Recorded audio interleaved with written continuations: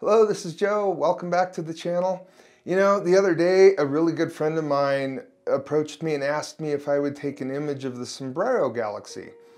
And the first thing that came to my mind was, why do you want a picture of the Sombrero Galaxy? I mean, it's pretty much, there's not a whole lot of color to it.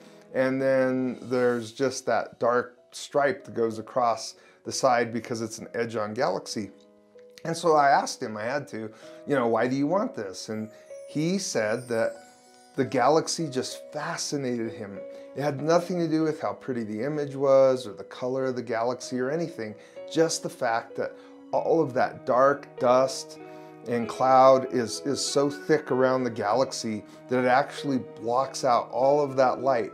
And that we could capture it in an image is just amazing to him. And so he asked me if I would capture it. So of course I couldn't say no.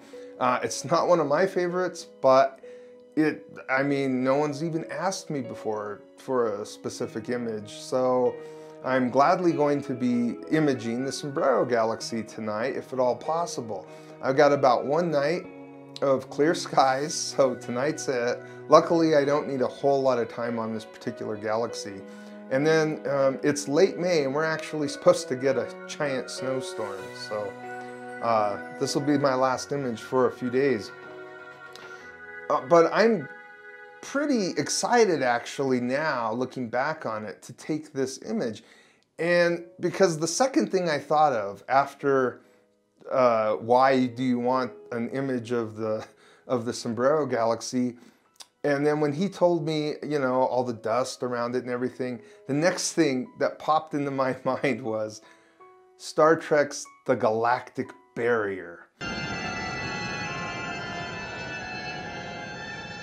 And so I had to go look up the Galactic Barrier because I remember as a kid watching Star Trek reruns about the Galactic Barrier, and this thing just reminded me of it. When you're looking at images of the Sombrero Galaxy, that's the first thing that pops into my head.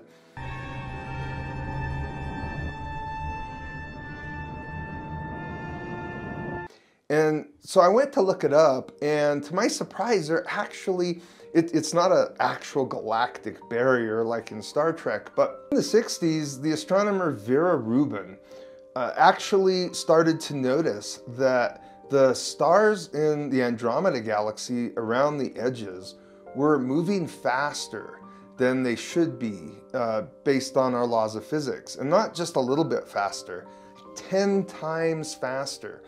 And they concluded back then that there must be something there in order to make those stars move faster. Some kind of external force around the galaxy that's causing these stars to move faster. Now, today we have the theory of dark matter, and that's what they were trying to prove, because they've had the theory of dark matter, I believe, since the 1930s.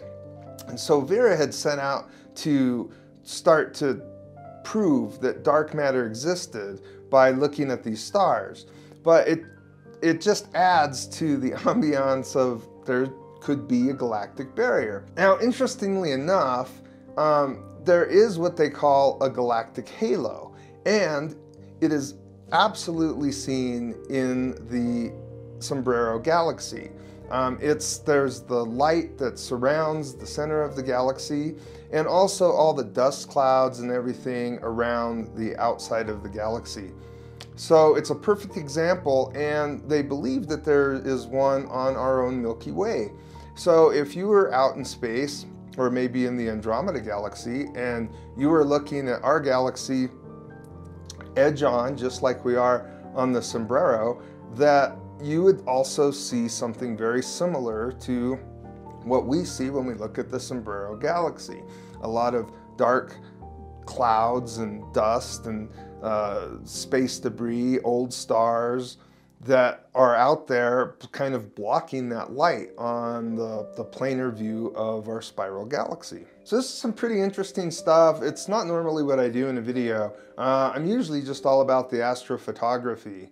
But I did want to thank my great friend Dustin Medina, who asked me to take an image of the Sombrero Galaxy because it led me down this rabbit hole of galactic barriers and dark matter.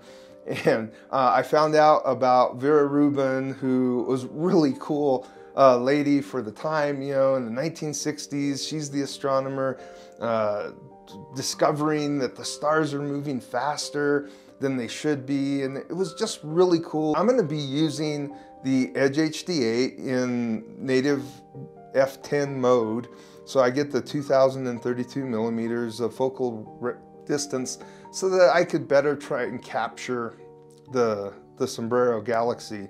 And I'm also going to be using the 2600, and the only reason being is because it's already on my camera and I've only got really one night to do this, and it's already starting to get pretty cold. We've been used to having temperatures in the 80s already around here, upper 70s, lower 80s, and now it's like 36 degrees out, so it's pretty chilly. It's supposed to get below freezing tonight, with tomorrow a lot of snow showers. So this is it. I got one shot to do this, so I hope that this comes out.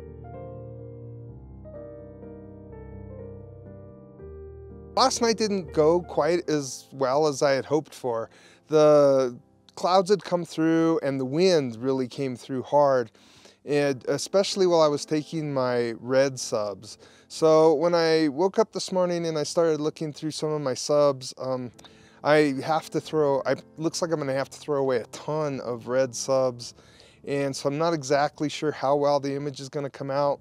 I am gonna go ahead and put up an image of the Needle Galaxy after I put up an image of the Sombrero Galaxy, if I can get one to come out. If not, I'll use an older one. But I think that I'll be able to get something out of this. It's just not gonna be as good as I had hoped for. I hope you found this video useful or entertaining in some way. I wanted to say thank you again to my great friend Dustin Medina for putting me on to the whole Sombrero Galaxy and the galactic barrier theories and stuff like that. It was a lot of fun. I hope you learned something, and we'll see you in the next video.